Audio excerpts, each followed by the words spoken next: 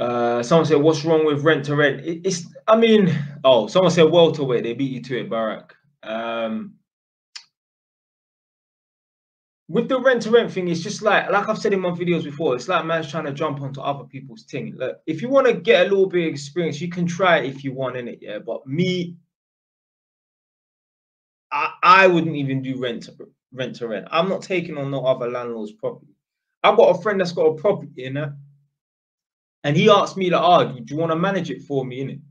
And I told him, nah, you know what? I don't want to manage your property. Do you know why?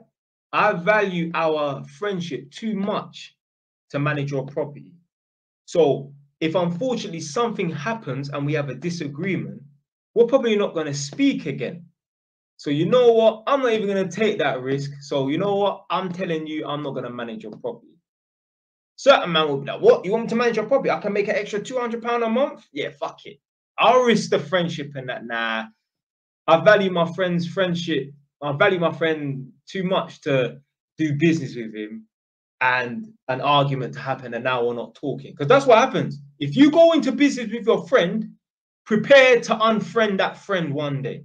I know, man, right now, started a business, 5 of them, 6 of them, starting a local business and that. You can't have 5, 6 man from the ends.